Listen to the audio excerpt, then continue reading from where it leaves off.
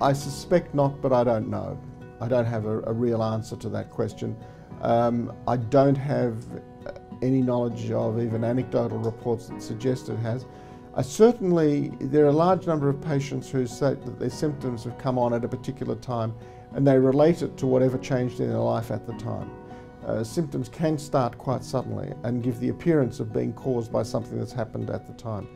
But it doesn't happen often enough to have any certainty of what the causation might be. Yes, I have heard about the mycin group of drugs causing this, and they certainly have an effect on sensory systems, some of them, but mainly auditory.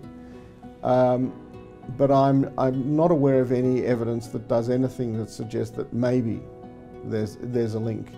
I'm not convinced by what's been written. Since I don't know what precisely causes visual snow, I can't say what precisely doesn't cause visual snow. In my experience, it would be unusual, and certainly there's no consistent prescription medication that causes visual snow. There's a problem of attribution. If it's going to start at some time and you're walking across the road, you're not going to attribute it to walking across the road. If it happened to be at the time you were taking some medicine, you might attribute the two. We haven't found any reliable link in the very large population of patients that we looked at.